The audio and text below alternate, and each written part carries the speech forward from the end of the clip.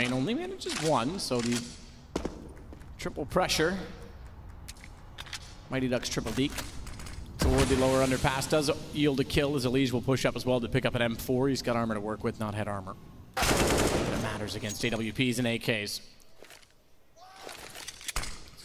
Stan favors as he tags Olaf down to 10 as well. That'll force him to reconsider position, more so because he's isolated. Had Elige gone through the underpass, he's not. He's rotated back smartly so as well because they're going to go long. And he's ready for it. Further damage done. Guardians on 5. Suddenly Liquid actually have a bit of a chance. 3 players extremely low. The problem is they need to get in a better position. They're trying to flank out. Stanislaw's done it perfectly, and that allows Elige back in. The timing is everything. And finally something goes Liquid's way. 18 seconds, bomb is down at long. There should be no way that Nico wins this, but he's swift, he's quick, and run and hide.